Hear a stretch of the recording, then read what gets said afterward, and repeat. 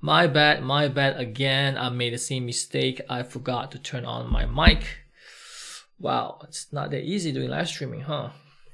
Okay, now you guys can hear me. We're gonna start with the SEO course. So I'm gonna reach back to my slide. Okay. Okay, now quick introduction about myself. This is me. This is my link. Go ahead and view it if you want. I do a lot of SEO stuff myself for my startup for the past 10 years. I will demonstrate now. If I did this before, okay, let's just search this. Okay. Now, this is my article, which is ranked #1 on Google. If you search the keyword setup virtual concert, that's one. Okay. Now, if you search for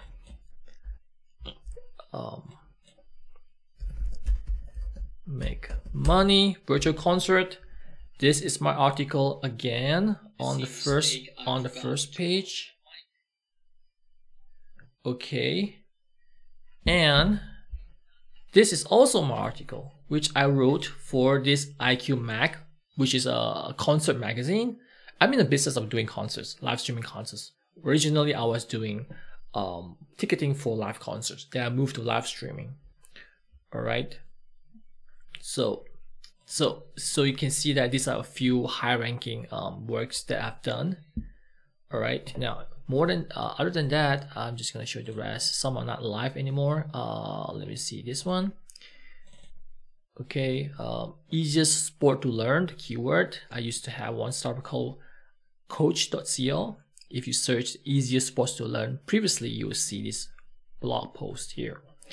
And I also did a bunch of other old SEO 1.0 searches ranking for this fantasy MotoGP. My previous startup, which I sold, was ranked first. A fantasy World Cup 2014, we are ranked first below the ad, and so forth. Okay, so yeah, how to make money from virtual concerts, which I just showed you. I'm ranked here and here. Okay, so I'm not talking crap here. I'm talking about real stuff, how to get your website to rank high on Google search results. Now, without further ado, let's go and dig into how are we going to go about this. Okay. Let's start. Okay, you're gonna get this slide that I'm gonna share with you guys right at the end of this course. I'll share you the link to the Google Drive, to my Google Drive. You get a bunch of cool stuff for these slides other than just my slides. These are all, this is actually a template that you can use it for any kind of uses that you want. Okay, yes, like over 300 slides, in fact. Okay, the reason why I'm using PPT because it's very common. It's much more commonly used than Keynote and other formats. Okay. Okay, now let's start by giving a brief introduction of what SEO 2.0 is about.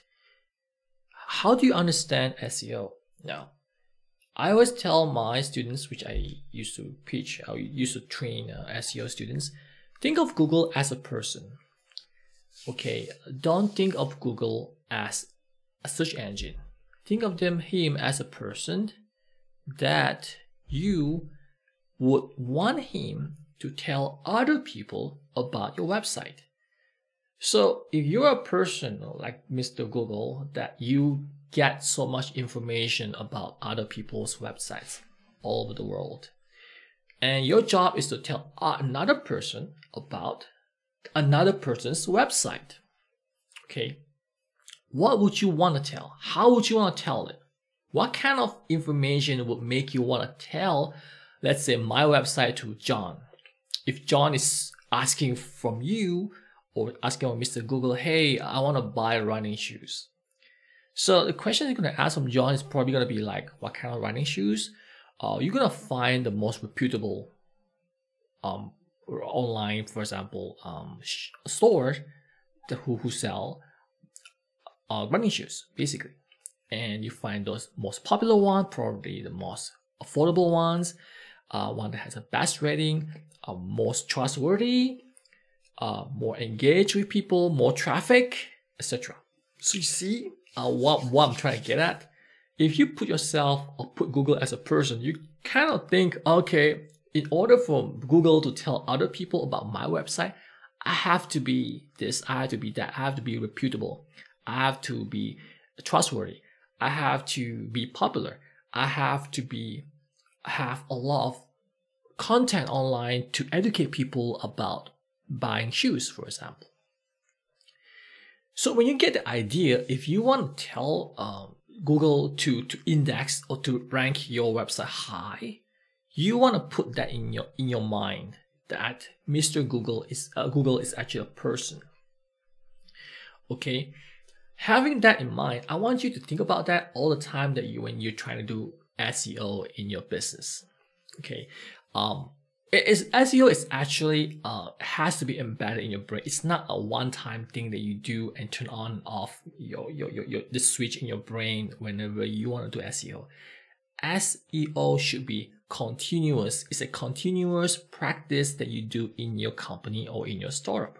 Whatever you do, whatever content that you write, whatever posting you have on Instagram, on Twitter, on Flickr, whatever messages that you want to send, you have to think of SEO because it's very important. That way, chances of you ranking high on Google search will be higher. Okay, now let's compare what's SEO 1.0 and SEO 2.0. SEO 2.0 is also called social SEO. It is a new way of how Google actually ranks websites. The old way I showed you just now was very much based on keywords. Here, focus was on keywords. What keywords that you use, and Google will find what other websites which actually have the specific keyword, and they try to match it that way. Okay. Now, in this era, it's not so much of that. It's more focused on the context. Okay. For example, book an artist. Okay. Does it mean a book and an artist, or you want to book, meaning booking, you want to book an artist? So Google has to know the context. What are you getting at? Are you trying to talk about a book as in something that you read, an artist as in a painter, or booking an artist as in booking artist, a performing artist?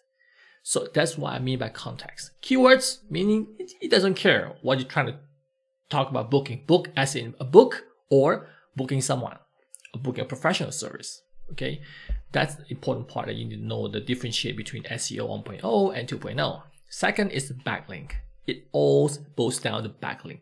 Those were the days that you were paying people or pleading people, begging people to backlink your website, backlinking their website to your website. I'm sorry. Okay, you want many other websites to link back to your website. Those were the days. Now, today, it's more into content. It's not so much only into,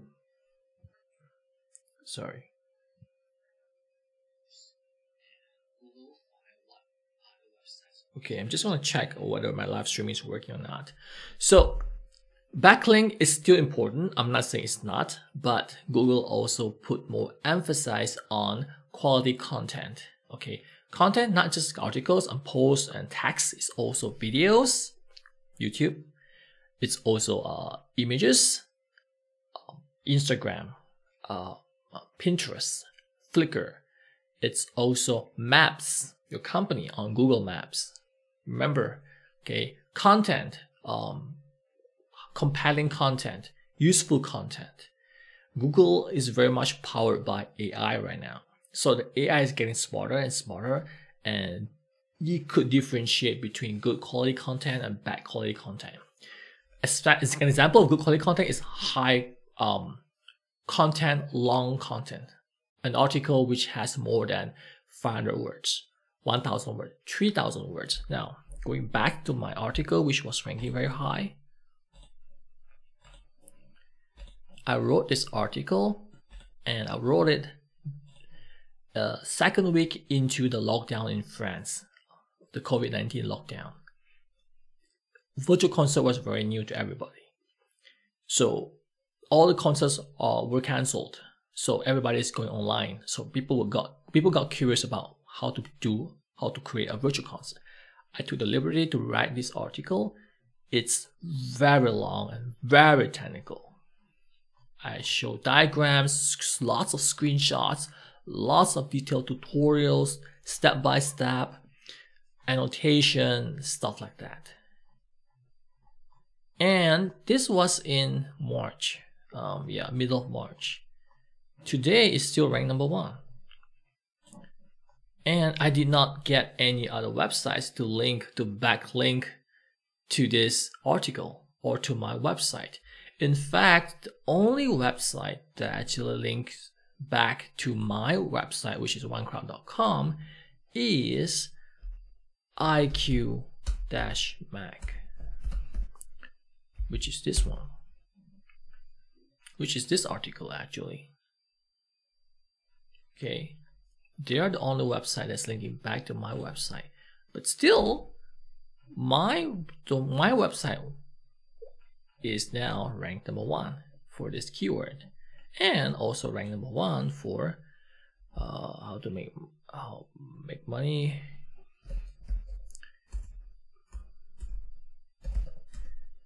Make money for virtual concert here. Okay, so backlinks are still important, but not that important anymore. Okay, remember that. So you want to go for good quality of content. I'll show you later how to do it. Optimizing for links and ranking. Remember, links, backlinks, etc.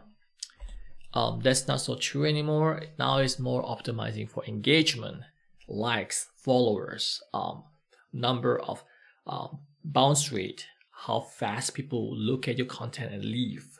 Okay, how many times people click on your article or view your images. Okay, I'll give you an example again here. If I were to search for running shoes,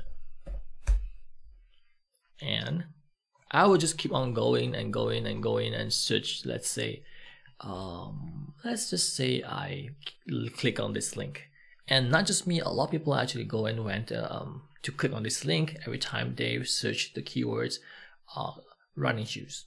Okay, Google will know that, hey, this keywords here will be very, very, very relevant with this runrepeat.com, and chances are, if a lot of people keep doing this, this website will rank higher for this keyword running shoes. Okay, that's how generally Google works. Now Google works not just by one way, 2 ways. The algorithm uses multiple ways to index or to rank websites. That's one of the ways that you might want to put in mind. Okay, now going back here, focus on short tail keywords, focus on long tail keywords. Now short tail keywords are like I just want to show you my previous SEO exploits. Let me just go down here. Short tail. 2 words. Fantasy MotoGP. That's it. There's nothing nothing left. Nothing else. Okay. But now slowly becoming more longer, like long tail keywords. It's just forced to learn, which has more keywords, which has more words inside. Okay. Another one. Let me try to show it to you. I have a few more here. Then let me show you here. Okay.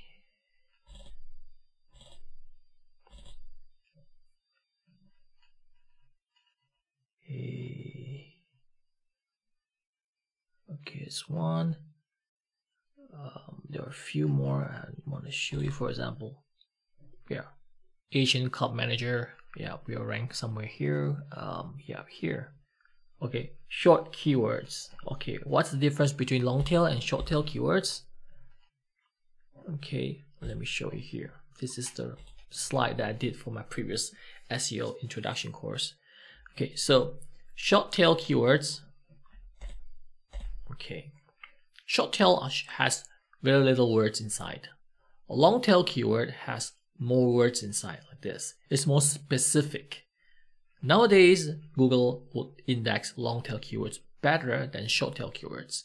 During the days, the problem was people were trying to compete to be on the first page for very short tail keywords like this, which is get very difficult, very competitive, and very expensive. You have to pay a lot of money for SEO specialists to keep on pushing your website to be ranked high or on the first page when people search running shoes.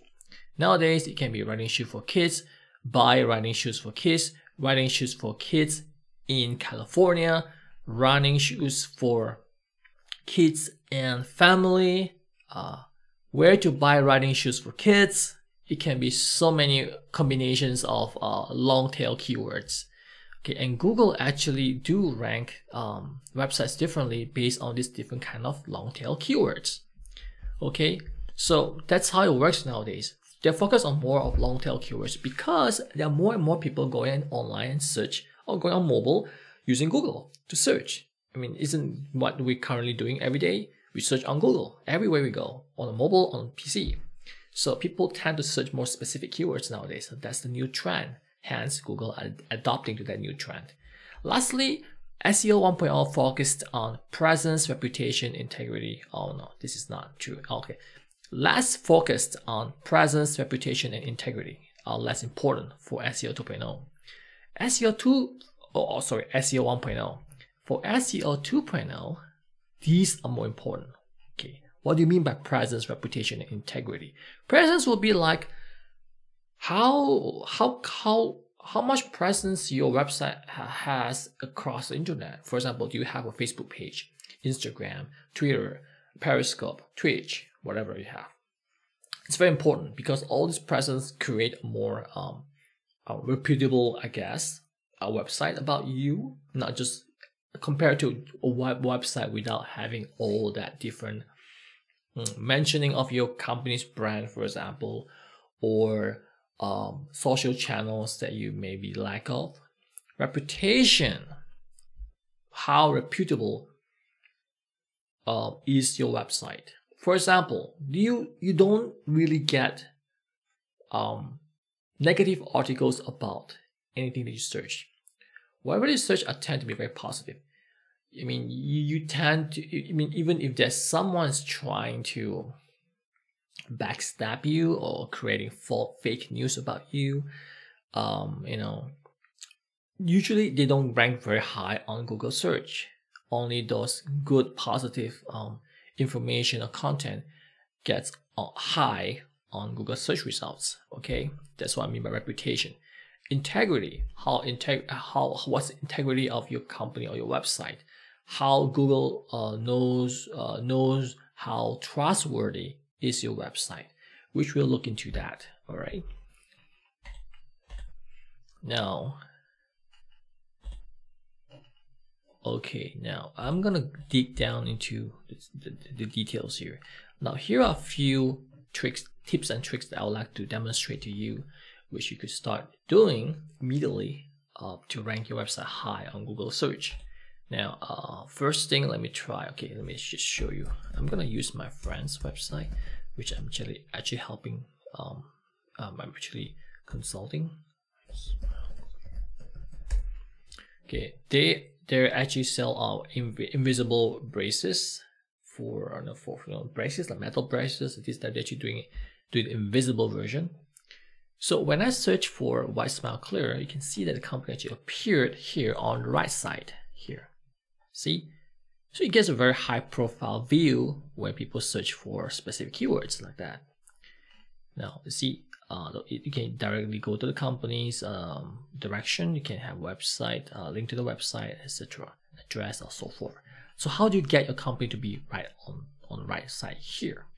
That's the question I'm going to answer for you. Now, I used to have a friend. I actually have a friend. He's an Airbnb host, which became my friend in France.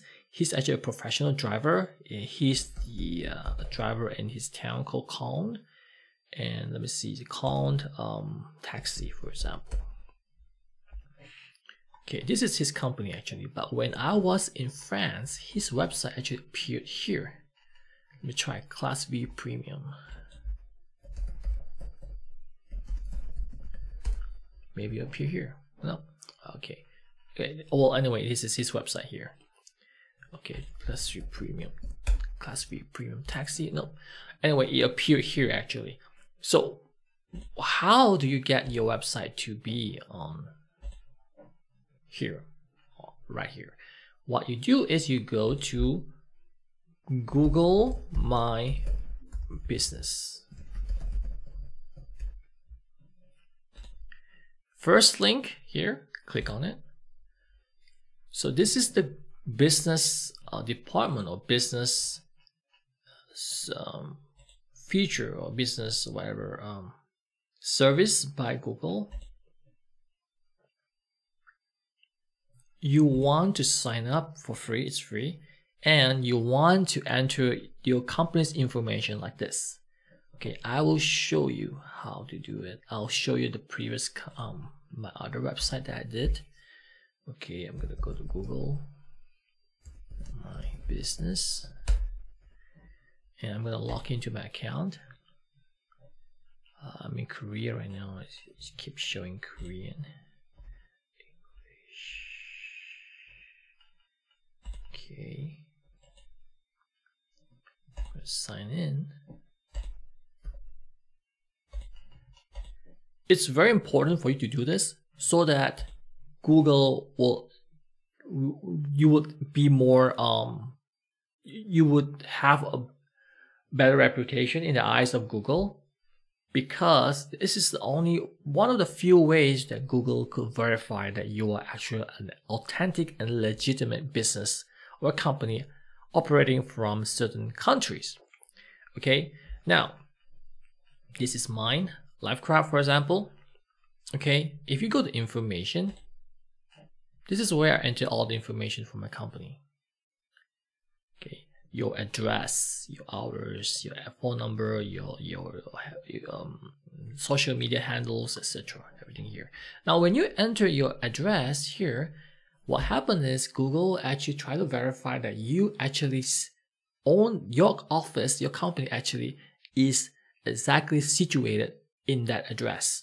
So what they do is they mail you a letter. Inside the letter, it contains a verification code.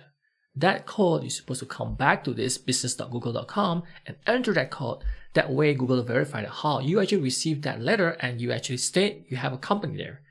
And because you entered the code. So that's how Google can genuinely verify that, oh, you are the real company, Livecraft is a real company because that letter reaches to you. And you basically verify your company there, that you own that address in that country. And of course, if you enter a domain name or website, so that links back to your company, which links back to the address. Now, if you're a company focusing on a very local business, for example, if you're selling running shoes in the US or in France, and you do this and your address is from France, and they will know that, hey, this website belongs to a company in France. So when I say something like buy running shoes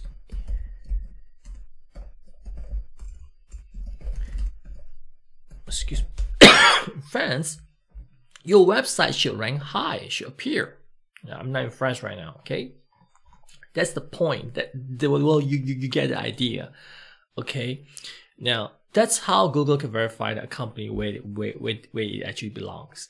Generally, Google will actually use Google Maps like this, but still, Google will tag that data, the information about your website, your company, to do its algorithm, search engine algorithm.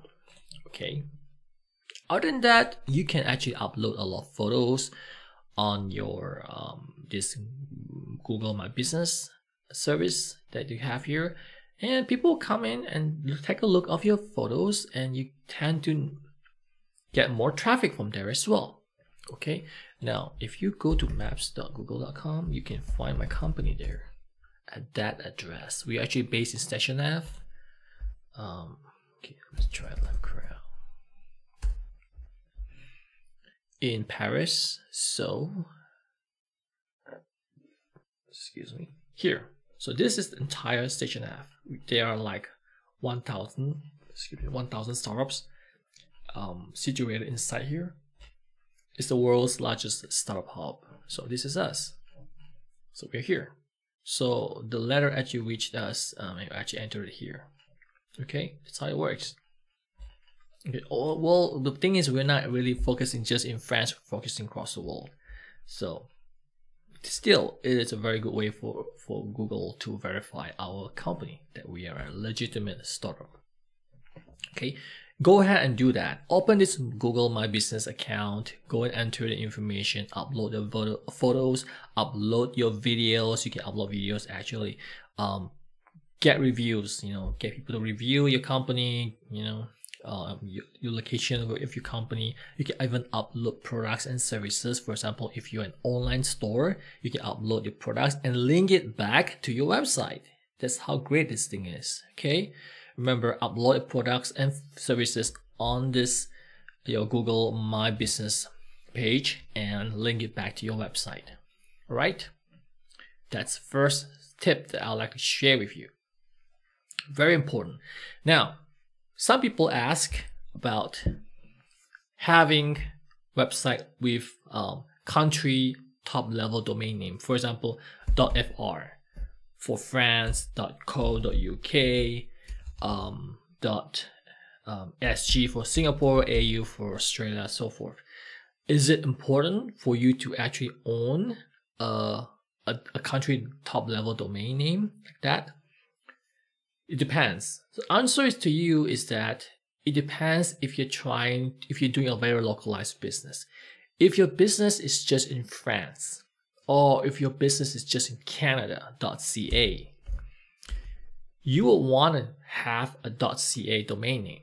You want to have a .uk domain name if you're only based in UK. So if you are a very localized business that you want to get more online traffic, so if someone at google.co.uk, I believe, the local Google, and they search for running shoes, for example, and chances are Google will rank, if you want to say on buy running shoes, will rank those localized websites higher, okay, than other foreign websites. Now, if you put that your country top level domain name in your Google My Business here, that further validates that your company is based in that country, for whatever country that you're at. For example, if I'm based in Paris in France, if I enter my domain name to be livecrowd.fr, for example, then it shows that my company is a very localized company, and .fr, my website should rank pretty high when someone searches something from France, from Google France, which is google.fr. Okay, that's how generally it works. When Google is trying to rank localized website for local country. Okay, so do you want to get a local domain name? Yeah, if you have a very localized business, go ahead.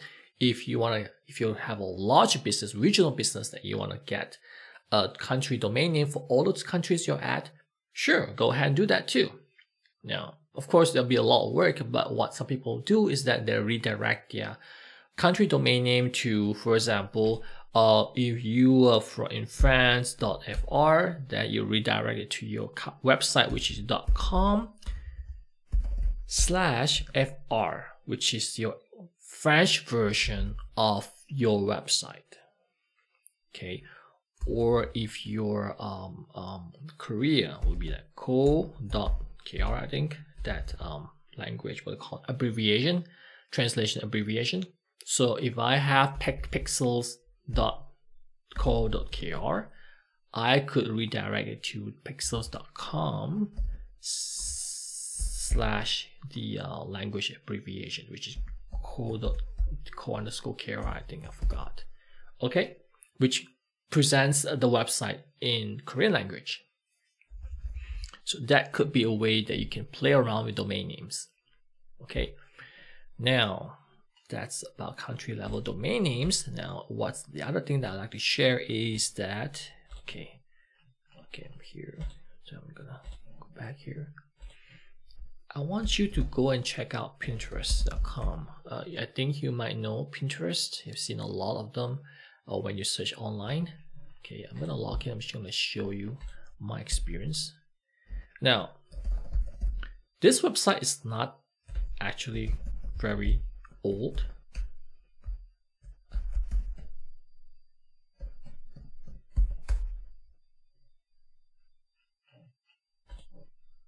Come on. Great. All right. Oh, great. Need to remember my password.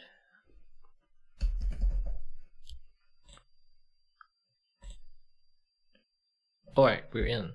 Okay. So when COVID hits, we actually, our business was devastated by COVID because we were doing advanced ticketing.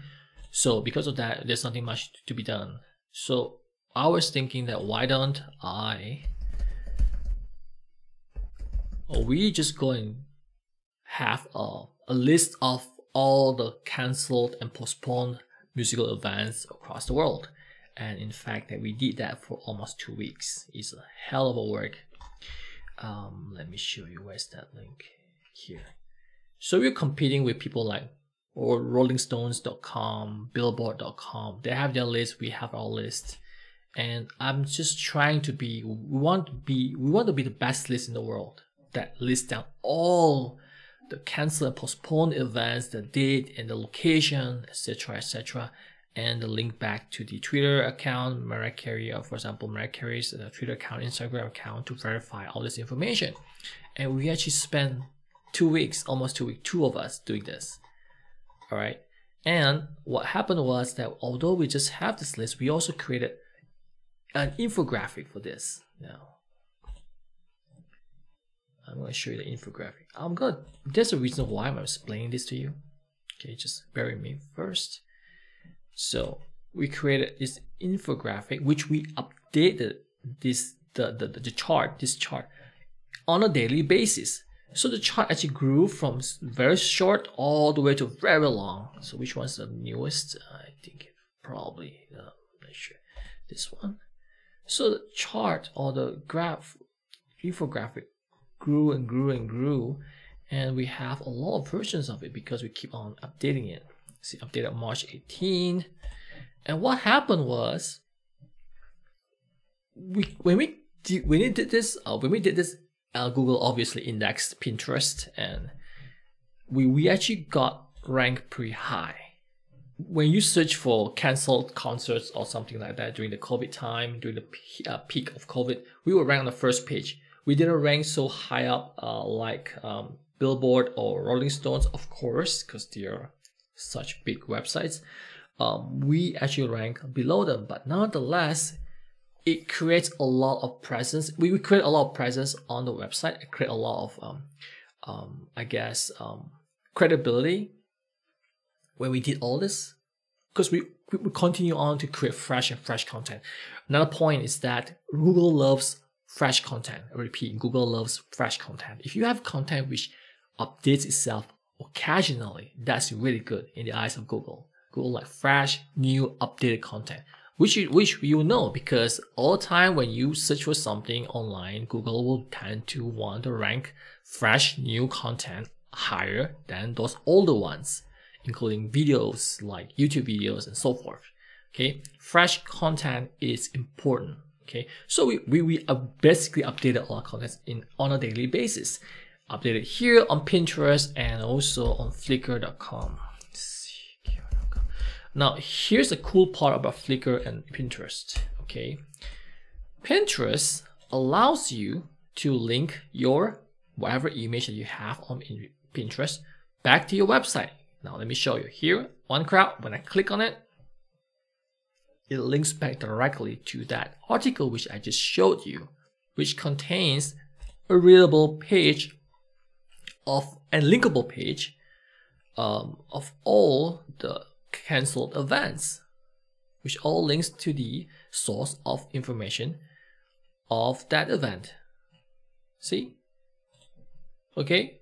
From an image to an article. So obviously Google recognizes this and tend to then rank us pretty high up. Now, if I were to log into Flickr,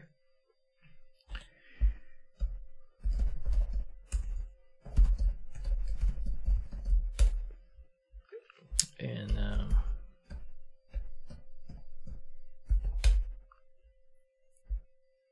forgot the password. Shoot. Anyway, let me just try this.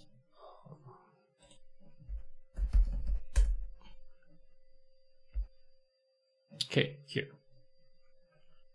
Okay, me, photo stream. We did the same thing on Flickr. So we posted our infographics. Where is it? Hey. Oh, this is live crowd. Oh, I'm sorry. Okay. Use one crowd. I wish I forgot the password.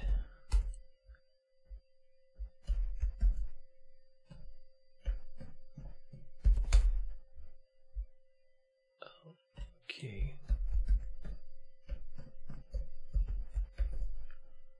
Come on. Oh, okay. Well, anyway. Okay. I have live crowds. Okay, saved. So, going back. Photo stream.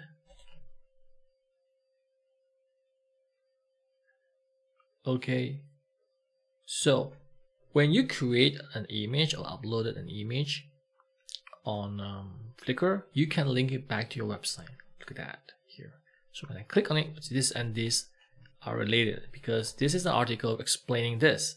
This presents a very simple view to understand the difference between public and private live streaming. So when I click on this, I will be redirected to this article that we wrote about that specific topic. All right. So go ahead and upload or create graphical content for your website. It can be anything. It can be a table comparison. It can be an infographic. Anything that you find that you think will be your customers or people who are you targeting would find useful. For example, differences of 6 live streaming platforms. See that? We compare point by point between YouTube and all the rest. So things like that. You can have what else? A lot of stuff. A lot of don't just think of content as in article or story or text. Think of images, videos on YouTube, for example. That's also one way to create more SEO juice to link back to your website. Okay, remember that. Right? Anything else? These are the 2 websites I would like to recommend you to start using, which people don't really use. In fact, also just to summarize, again, use Flickr, use Google My Business, use the other one was Pinterest. Okay, it's Pinterest.com. All right, just 3 tools or secret tools that people don't really use that often would be very advantageous for you when you are trying to do your SEO work. All right. Now, another tool I like to introduce to you is the just go return here. The Google Search Console. This is the first step for you to get Google to find out about all the pages, the images, the URLs that you have for your website. it is not mandatory to do this. Okay, without doing this, Google will still know your website eventually. Okay, now if you search Google Search Console, if you go to here, click on it, you will be redirected to okay, here, like this, something like this. So I'm gonna, okay, I don't have any property right now, so okay, I used to have one domain name, Kodura. Doesn't go in because I did not verify it. Okay, now first you have to do the verification. You enter your domain name right here. Google will ask you to verify it so that Google could confirm that you are the owner of this domain, which you need to do by going back to your registrar, enter some code called DNS code into your domain name, and then from there you get verified. You have to do this with your hosting company, your hosting provider. Now, once you've done that, you have to submit a sitemap. So what is a sitemap? Sitemap, okay. So a sitemap is a map that is a map about your website. Okay, think of it that way. Okay, a sitemap, as the name implies, is a map about your website. So how it looks like is this. Excuse me. Just an example.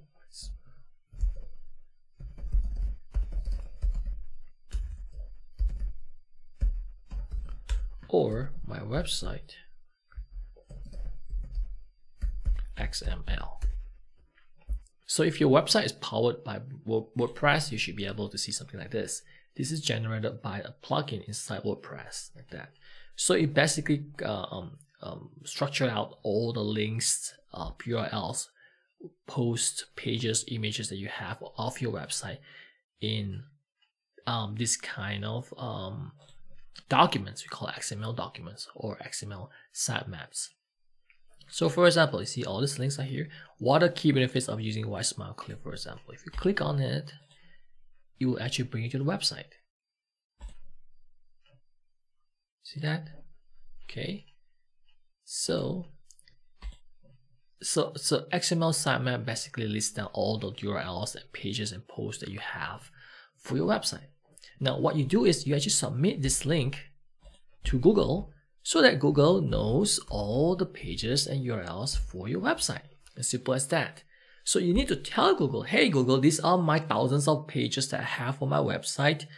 Then Google will store it in his database, and then he will know, okay, you have this page, you have that page, and this page contains this information, and the other page contains that information. That's how Google will be able to rank your website on her or his search results. All right, okay, that's how it works. So you have to go back in to Google Search Console, enter this domain name, verify it, then you have to submit this link to Google. It's under a section called sitemaps. It's very simple. Just copy and paste. Not this, in fact, okay, it should be something like this.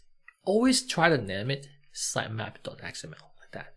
Copy this and bring it to your where was it? Here, and paste it and press the button submit. Okay. If you don't have a WordPress website, how do you generate a sitemap like this? You just go and use this one, xml-sitemaps.com. It's an XML sitemaps generator.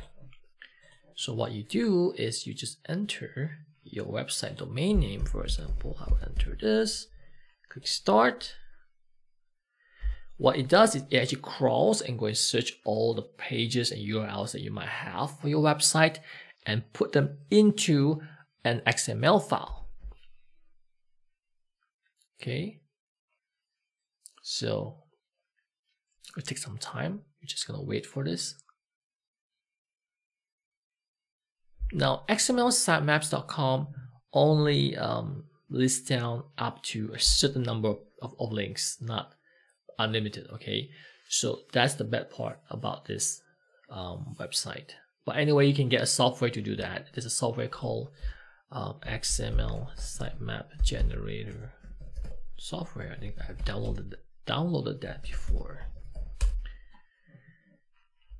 It's free, and you can generate as many as sitemap documents as you want.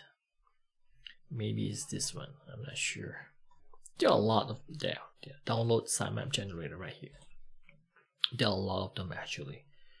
Okay, so if you're done, you get something like this. No, not this one, sorry. Here, yeah. Okay, it's not done yet. So at the end, you actually get a link. You get an XML file, I believe. It's been quite a while since I used this tool. And you actually load this sitemap.xml file to your website, so that the link will become like this, XML.xml, for example, or XML, sitemap.xml. Okay, and then this kind of page will appear, and you copy this link and paste it on Google Search Console here. Okay, so from that onwards, then what's the use of this Google Search Console? You can actually find. Now let me just go and demonstrate to you for you. Sign out.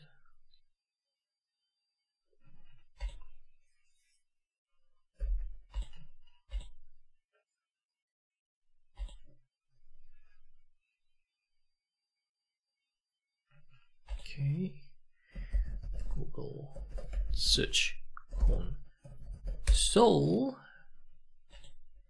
and there. So this is how it looks like. Okay, this is the report of the performance of how my website ranks on Google. So number of total web search clicks I got across this period of time. Okay. And you can have more. Okay, let's look at performance. There, not bad, huh? So I got an average click-through rate of 5%. That is very high. I mean, I'm not boasting, but it's true. I mean, when you pay for Google Ads, you know, those paid ads that you see on top of Google search results here. I mean, getting 1% is extremely good. It's extremely difficult, I must say.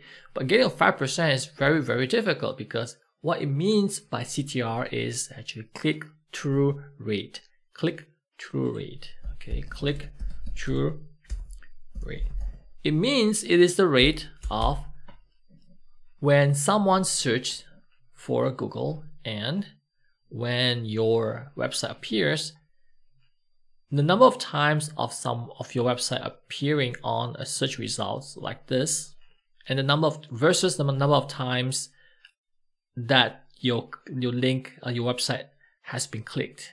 Okay, so that's number of times you have been clicked divided by number of times that your website appeared on Google search results based on certain keywords. That's how it works. Am I confusing? Now, okay, for example, how to do virtual concert. See, a lot of clicks. Impressions 400. Okay, so it's basically divide 125 divided by 400. Impressions mean number of times your website appears when someone searches the keyword how to do virtual concert. Okay, so if you divide this 125 divided by 400, you should get a very high number like this. Okay, now why is it high? Because I'm ranked high on this keyword.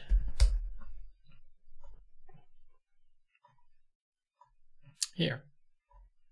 Okay, there. If you search more specifically, let's say set up virtual concert. There. It ranks number 1 below the paid ad here. Alright. Okay, and there are other searches, other keywords people use to search. As you can see, the keywords are very long. Doesn't matter. Okay, but because of that, I got 2.5 thousand clicks. This was last 3 months ago, without any work at all. I did not even touch the website for the past more than 3 months. I'm still getting traffic, okay, which is not bad, right? And then you can see that countries where your people have visited your website from Google search results here, okay, and devices and more. All right, so this is a very useful tool. Okay, sitemaps, like I mentioned just now. Let's say this is a sitemap link. My sitemap link would be this. Okay, if I click, let's see if I can click on it. No, okay, all right. So I can click on it. So I'm just going to drag it out. So I'm going to go like onecrowd.com sitemap.xml, and you will see this, which is this. See that? So what I did was I just basically just paste this link here, Control C, Control V, and press submit, and it will appear here. And the last time I submitted this link was February 6th, and the last time it was read by Google was September 15th, which is very recent. And Google found 219 URLs inside this sitemap, which he or she has indexed there. So you get some error too if you have any errors with your links, right? Great. So that's how you tell Google about your website. And there are more about other kind of stuff which you don't have to worry about right now. Okay, can ignore that for now. Your inspection, and no, you don't have to worry about that. So go ahead and learn about Google Search Console. There are a lot of tutorials online for Google Search Console, I believe. It's a very useful tool to understand how Google is searching your website, or indexing your website. All right. Now, let me see what else I want to share. Okay, one important thing that I'd like to share, okay, is that you want people to link back to your website. It's called, one of the ways I often do, is by using guest posting. That's UST, guest posting. That. Okay, what is guest posting? Is that you actually contribute content or article for other people's website. For example, okay, this is a guest post by me for this website, iqmac.net. So I wrote this because during that time, this is very fitting for that current situation where COVID-19 just hit. A lot of concerts got cancelled, got postponed. People were starting to think, how can I make money from virtual concerts? Because a lot of people are going to virtual. So I actually wrote about this, and gladly enough, the company, the publisher, iqmac, actually posted this. And it eventually links back to my website over here. You see, so guest posting is a very, very useful way to create a lot of presence, a lot of domain authority, a lot of backlinks to your website, especially when you are being backlinked from other websites which are more reputable than your website, which are more popular than your website. Now, iqmac.net is a very popular website because it talks all about concerts and musical events across the world, especially in UK and Europe, and of course in US. Now look at the traffic here. Okay, not bad for a niche market like. It's a live music intelligence. It's a magazine basically about live music. It's a business magazine, so traffic is not that bad for a very niche market, right? So the only website that is linking back to onecrowd.com is actually this website. That's all, and we're doing pretty well. Okay, so you want to have other websites to link back to you. So the only best way, well, some people say you can pay for it. Yeah, you can. Some of the websites you can actually pay, and it depends on how much you want to pay. You want to pay for an expensive website, it's going to cost you thousands of dollars. It's very expensive. You want to pay for a cheap website, then the websites are not so reputable, not so popular, not so trustworthy. So Google may not think, oh, you're befriending with websites which are not so very, what do you call that word, very dodgy friends that you have. So Google may think that here you're pretty dodgy as well. So you don't want to link to other less reputable websites. Okay, general website which you can find on Fiverr, right? On Fiverr, that a lot of people say, hey, I can link back, I can get thousands of links back to your website. SEO backlinks, I think.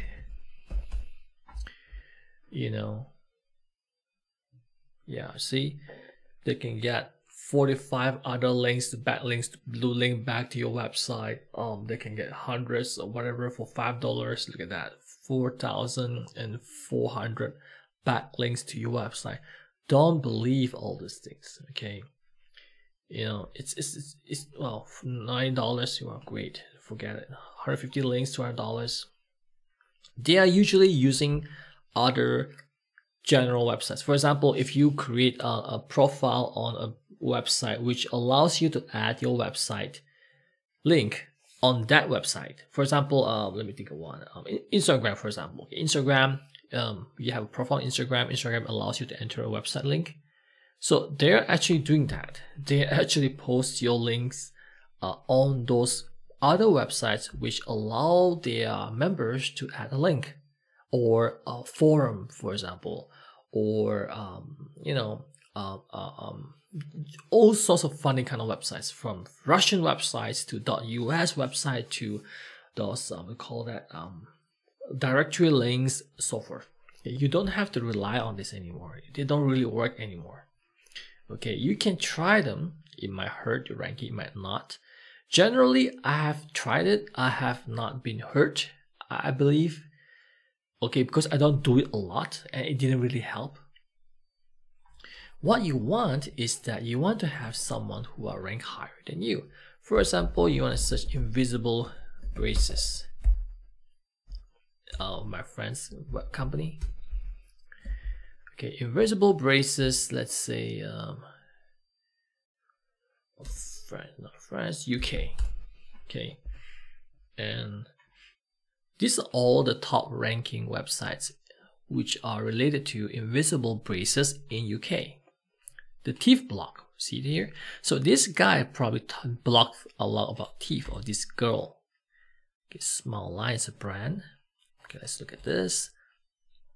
Okay, now these are all the high ranking websites for this keyword. Okay, so it is a block about teeth. Simple as that. All right.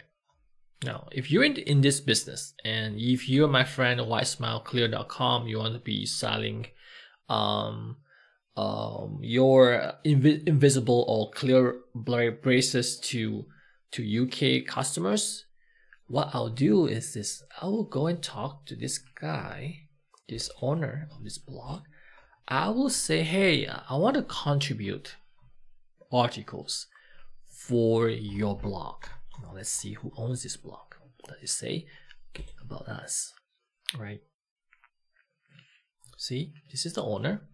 Okay, right. So you want to go ahead and do that and talk to this person and say, hey, you know, I like your blog. I found your blog, and I'd like to contribute a really good article to your blog. Remember, the article has to be good, not too promotional.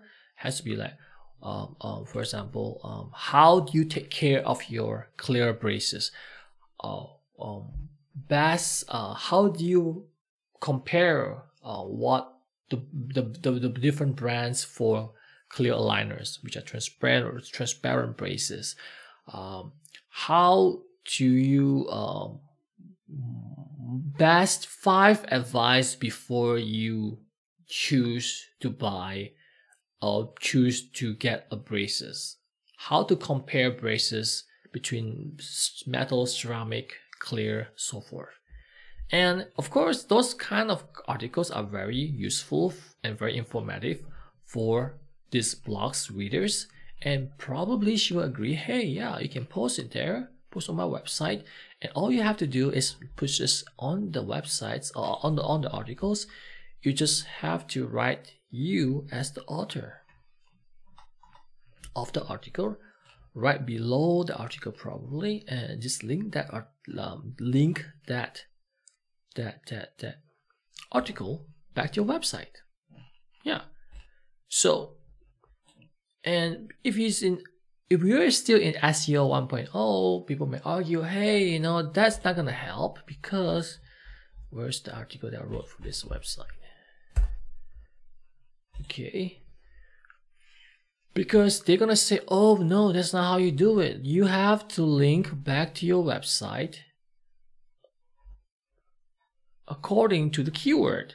So if you just link back to your website one crowd like that, and the word that you're linking back is one crowd, not ticketing, online ticketing service, for example, if that's the keyword you like try to target, they're gonna say, oh no, it's not gonna work. You have to have the link, you have to use the keyword to link back to your website. Okay. No, nowadays it doesn't really matter. From my experience, I don't think it matters, because you see, I'm showing you in front of you right now that this actually works. I'm linking with my company's name back to my website, not linking ticketing technology provider back to my website if this is the keyword I'm trying to target. You see that? So Google is smart enough nowadays to know how are you linking back to other websites, or to other websites. Now, how about a no follow link, dual link, those kind of link? The links are okay. When you link back to other websites, there's always this element here, or ID here, or tag here called no follow, which means that you're trying to tell Google, hey, don't go and follow this link and go and index the other website. In other words, they're not trying to relay that SEO juice to your article. Now, let me demonstrate. Go to Forbes.com. If I'm not mistaken, all the links that Forbes are linking are all no follow links. Now, if I can find no follow, so let's find a word. Follow.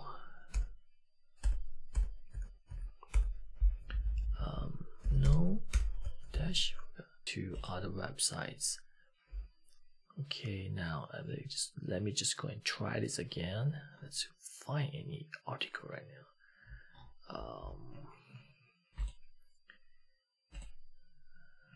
Okay, let's try here.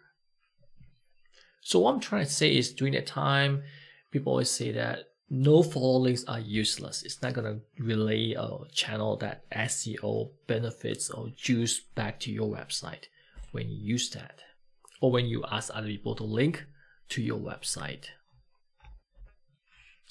Let me just find it here. Maybe I have it here. Nope. There, no follow. See that? So the link is instagram.com/David Philland Tech. Okay, no follow.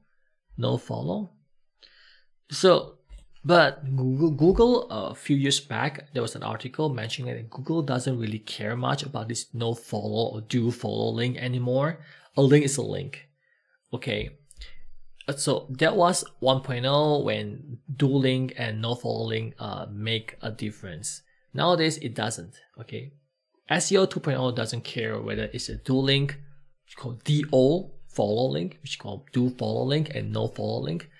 Okay, it still will relay some kind of SEO juice. It's still gonna be beneficial for you in terms of your SEO optimization, right? Now, even before in SEO 1.0, we did press releases on those press release websites where we create a press release and link it all to all the different kind of websites.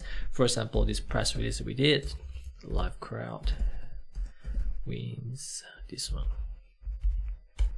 So it was one press release being sent to all the press release websites, like 200 websites, I believe. So what happened was all the links generally are no follow link, just like Forbes. And what we did was we tracked those links, and we tracked the position, the ranking of our website based on specific keyword before and after we did the press release. So although like hundreds of all those websites are using no follow link, okay, here our ranking actually went up. It didn't jump really high. It actually went up like 5 places. We were ranked that time. It was a different website. We were ranked like 3rd or 4th or 5th page on Google for a specific keyword. And after we did the press release, we actually jumped up like 5 or 10 placing, which is still very far at the back, but still it helped a little bit. Okay, so people say, oh no, it's not gonna work. That's not true. No one actually can really tell you with 100% certainty that this works, that doesn't, because nobody actually knows how Google actually runs its algorithm to rank websites. They are not going to reveal it to you because if they do, everybody's going to try to game them. So they'll do whatever shit they want to do in order to get your website to be ranked high, because they know how Google ranks your websites. So Google, that's one of the biggest, best kept secret that Google has. Just like Coca-Cola, they don't patent their formula because they don't want people to know. Okay, so I repeat, do follow, no follow links have no effect or no implication on SEO 2.0.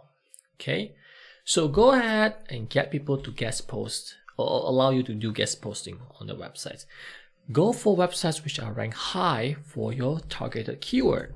For example, invisible braces. Let's say you're targeting invisible braces UK. Okay, so find those websites which are already ranking high for this keyword and go and talk to them. Write, for example, 5-6 articles, or maybe 3 articles, which you think are very, very good articles, compelling articles, more than 500 words, please, like 800, 1000 words, 2000 words if you can. Submit to them, ask them to allow you to guest post on their website. I did that many times over, and I have written a lot of guest posts for a lot of websites. I can show you the lists. It actually helps a lot. My writings here. Okay, this one. Here, all this. Here, all this. Okay. So go ahead and do that. And if you go to iWriter.com to find writers to write for you, or you go to hirewriters.com to do that too. Okay, you can hire very affordable writers like this. It costs what? Usually it costs around less than $10 for one article. We're talking about 500 to 600 words. Now here's the caveat. Oh, I forgot my log. Okay, let me try my account. Okay, still have it. Okay, log in. Our writers are ranked based on their stars, their ratings. Okay, if you want someone that's really cheap, for 500 words, you can hire someone which has 3 stars or less for less than $5 per article, like 500 words. And those are really terrible writers. Okay, they could be a high school kid trying to write. And this is how it works. You post an article that you want people to write, all the content, okay, title of your project, what kind of article, what kind of categories, the topic, for example, let's say it's insurance.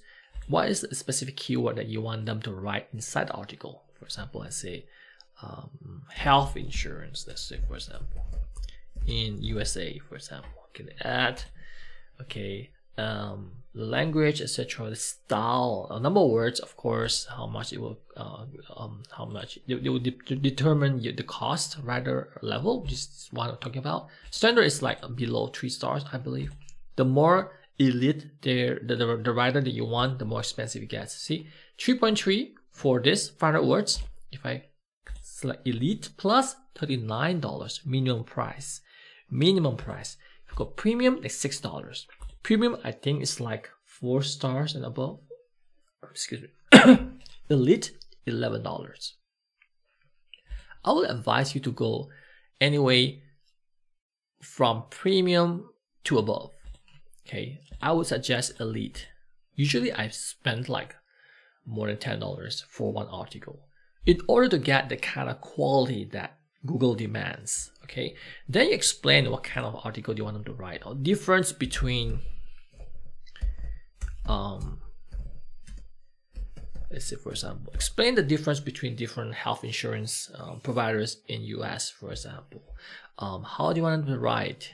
Tone of writing. You want them to be creative, you want them to be informal, business-like, formal, informal, journalistic, so forth. What's your target audience? Okay, the demographic. Okay, what's the objective of you wanting this article to be written? Is it to inform, to educate, to motivate, to engage, entertain, so forth? Okay, and more.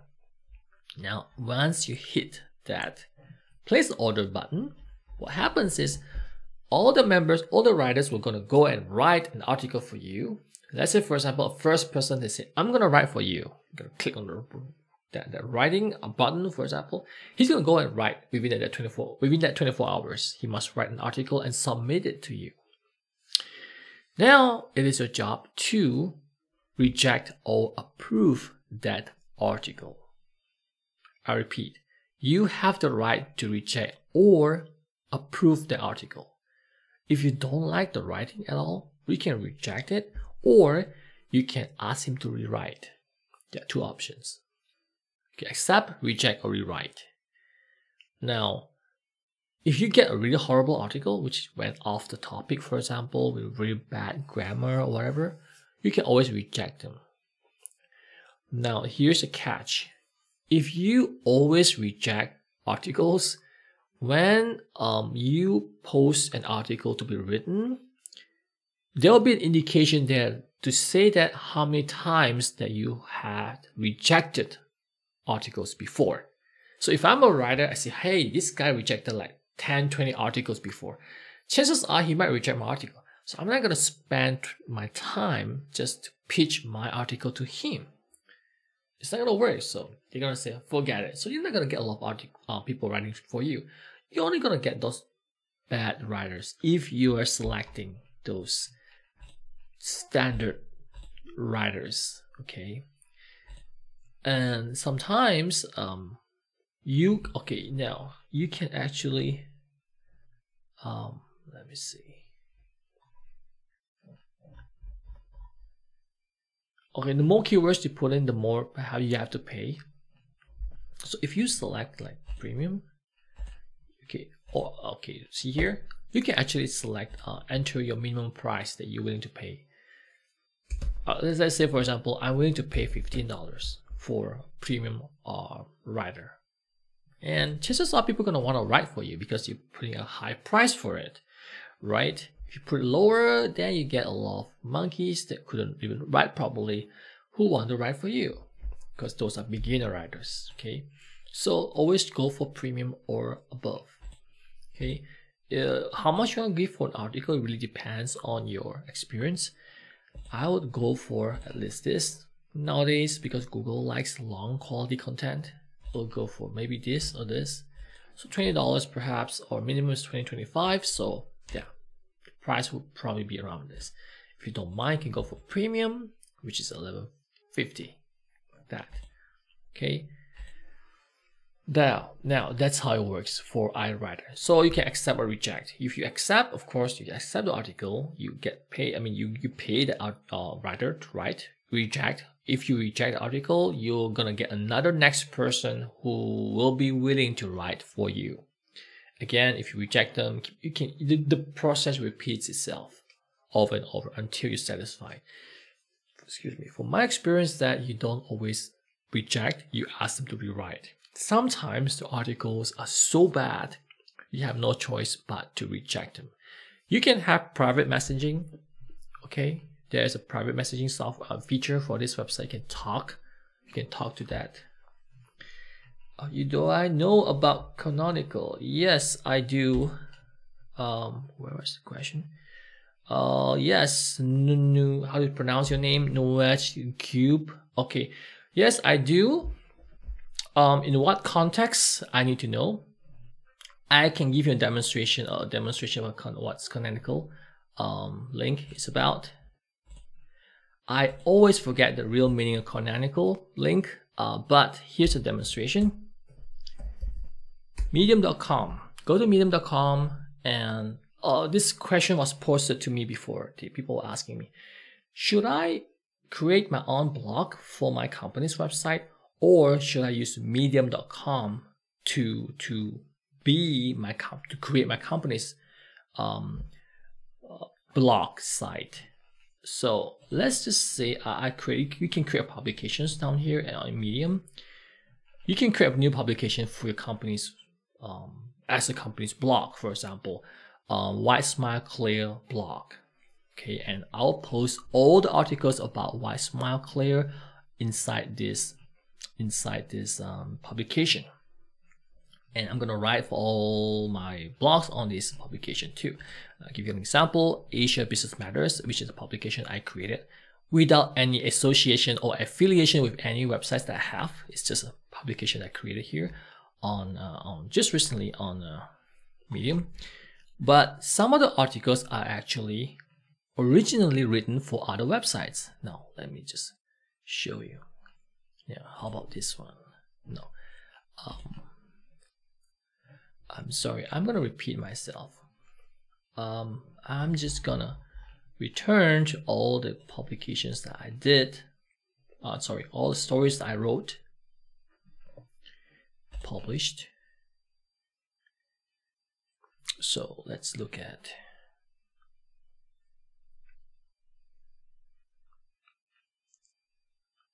Okay, this one just got rejected, blah blah blah.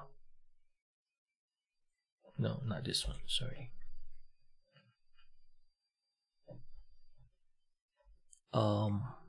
Okay. Why paper tickets will be with us for many years to come. Okay. This content or this article originally was published on my website here. This article was first published at this link. So, oh, it has disappeared apparently. It actually has changed to .com, which I did not update it. So, what I did was I actually wrote all my blog posts on my website, and okay, now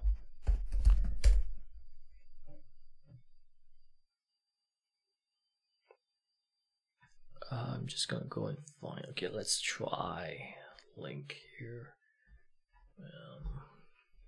Okay, let's just say I wrote this article. No. Okay, 5 common mistakes when running virtual events. Okay, wrote this, copy this link. I will copy this entire article and I will create a new story here based on that article. Same article, everything's the same, photos the same. At the bottom, I'm just gonna say, for the sake of clarity, this article was published at this link, which is this. Now, I will post it first on my blog site here. After a week or two, I will then go to Medium and post it on Medium. Now, here is the important part. I need to do some work here first. Blah, blah, blah, blah, blah, blah. Maybe I'm just gonna... Okay, okay, now great. So go to more settings. Okay, leave. Medium actually allows you to create a canonical link back to your original link. Okay, this story was originally published elsewhere. It is yes or no? Okay, it is yes. I'm gonna check here, and I'm gonna enter this link, copy, paste here, and save it.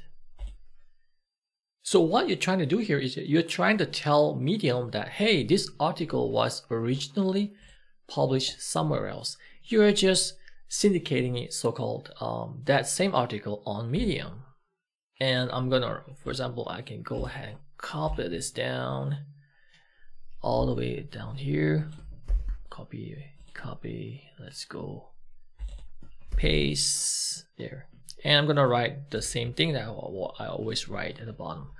So once this is published, you will get a link. You will basically telling Google, or Medium will tell Google that this article was originally published canonical. How do you spell canonical again? Canonical.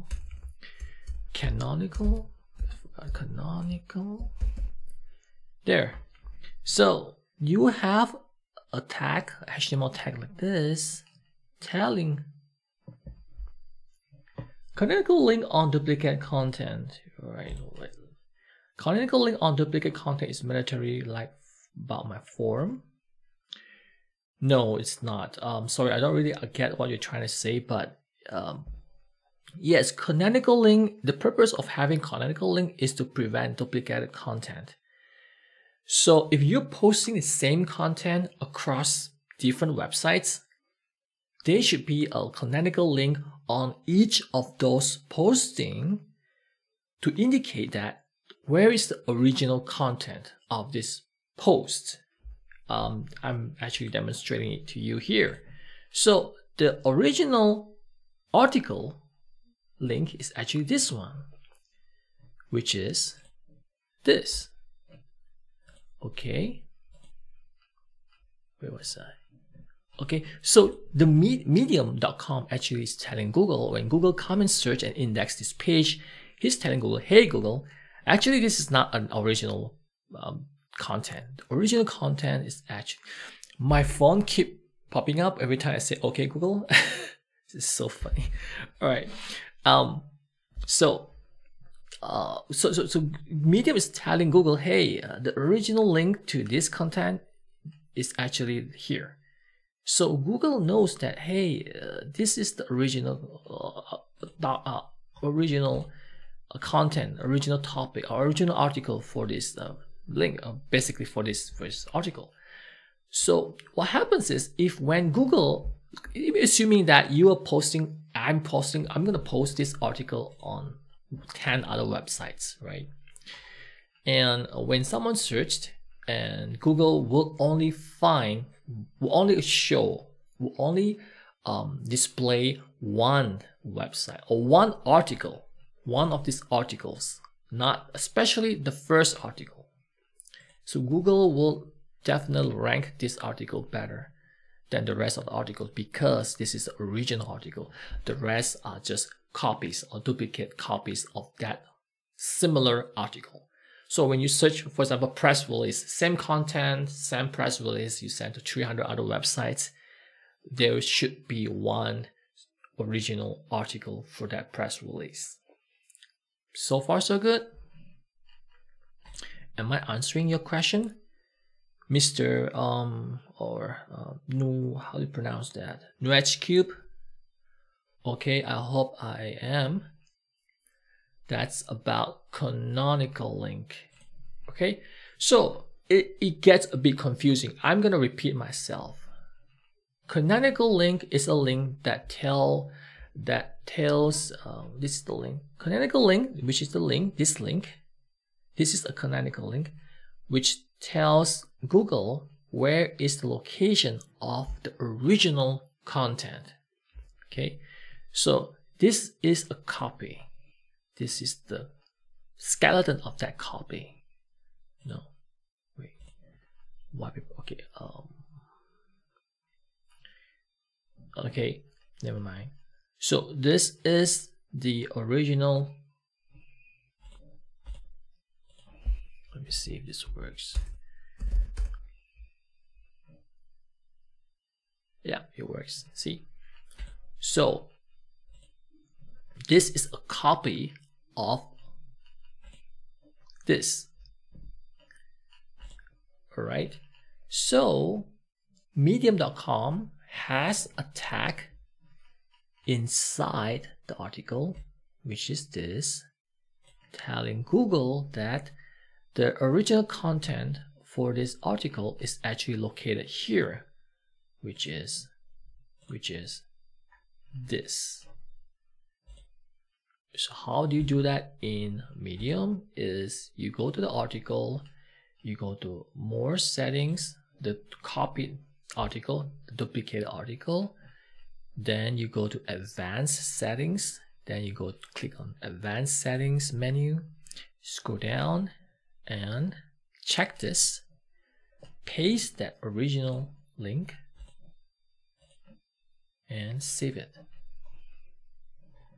Okay, right, let's move forward. Where was I? Okay, no follow, do follow, I think we covered that. Guest posting, I think we covered that as well. Hey, I think we covered a lot of things already. It's already 2:22 a.m. in Korea right now. So I hope I've been helpful. Oh, okay. We were talking about iWriter, right? Okay. Now another website that you can use is actually hirewriters.com. It's the same as iWriter. Basically, they are like sister websites. Prices are more or less the same as well. But sometimes I think there are more writers on iWriters.com compared to hirewriters.com. From my experience, let me see the traffic. Okay, this is how the traffic is, about below 100K. Then you go to iWriter. So iWriter is doing much better, has more traffic than hirewriters. So you can use iWriter first. If you don't get good articles from there, you can go and jump to hirewriters.com. All right, and you can pay using PayPal. I think so. Yeah. You can check the pricing here. So that's how you get people to write articles for you to guest post on other people's websites. Best is that if you can write it yourself or get someone in your company to write it for you, because you know the topic better. These writers may not know that well about what your product or what your company is doing. So sometimes the quality of the content may not be in line with what you want. All right, that's the often problem that I found from writers. Or you can always pick topic, right? Sometimes you can get writers who are very good in certain topics like computers and technology, internet, business, insurance, finance, relationship, love, boy and girl relationship, self-improvement, so forth. So some writers are very specialized in certain topics, certain categories like sports, for example, soccer, basketball, football. Okay. Right, that's it for today. And as I promised the template, I'm going to upload the template right now. I'm going to post the link on the live chat. I'm just going to find my window. Hey, where you? Okay, please stay around. If you have more questions, go ahead and post it. I need to log back in.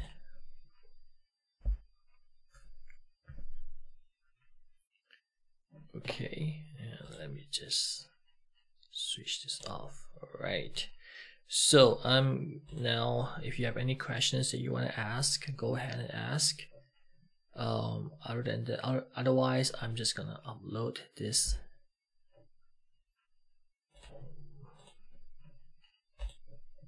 PowerPoint template, which I promised to share with you guys, and I will think you will find it very useful. Okay. All right, just gonna show you again what am I uploading. This is the template. Here it has lots and lots of nice and cool looking diagrams that you can always reuse, okay, for your own purposes.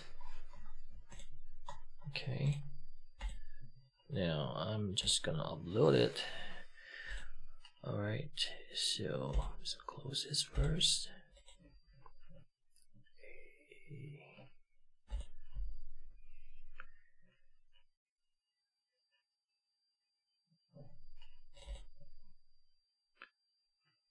Okay, here you go. Upload.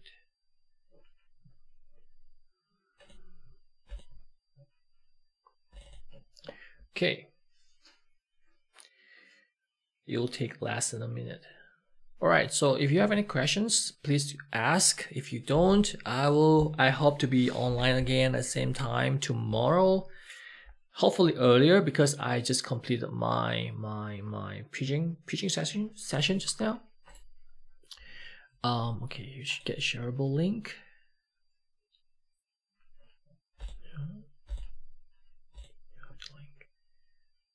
Okay, copy the link, done.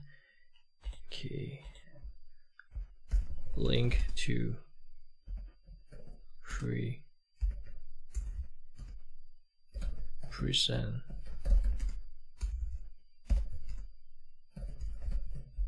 link to SEO presentation slides. Okay, NewsCube, you are asking if the article is .fr blah blah blah. I keep the same URL as canonical. Not sure what you mean. If the article is I keep the same URL as canonical. Yes, if .fr/111 my first blog is your original content, original article, and you are reposting the same article to abcwebsite.com/111 my first blog, same URL except for domain name, that second, the copy of that content, which is at abc.com, should have a canonical link, a tag in the HTML to link back to .fr/111 my first blog. It doesn't really matter the link, whether it has to be the same. The content has to be the same, and that canonical link has to be embedded inside the other copies of your original article. Am I making sense here? It took me a while to understand this, to be honest, because it's the relative part is very difficult. Who links to who? Okay, canonical link is placed, the tag is placed at the copies of your content, not at your source content. Okay, not at the original article. You place the link at the many copies of your articles so that these copies link back to your original copy. Remember, canonical is linking from copy to original, copy to original, copy to source. Okay, I hope that's clear. I've posted that slides that you can download. It's PPT format. It's really good slide you can use. Hopefully it'll be useful to you as it is to me. That's all for today. I need to call it a night here in South Korea. Hopefully tomorrow I'll see you guys again. Please, guys, if you like what you're watching, please subscribe, please like, please comment, please give me more questions that you want to ask. I love to getting questions. Actually, I like people to be active and busy enough to ask me questions. Another one coming up from Nudge Cube. Does it mean Canonical is a major solution to resolve SEO issues about duplicate content? Yes. Well, it doesn't matter whether it's a major solution. It is a solution that's been implemented by Google. Okay? So yes.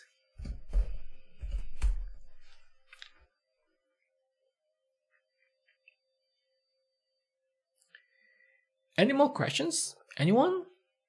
Nudge Cube? If you have, please fire away. Let's just stick around for another 5 minutes or so. Any other things you want to discuss?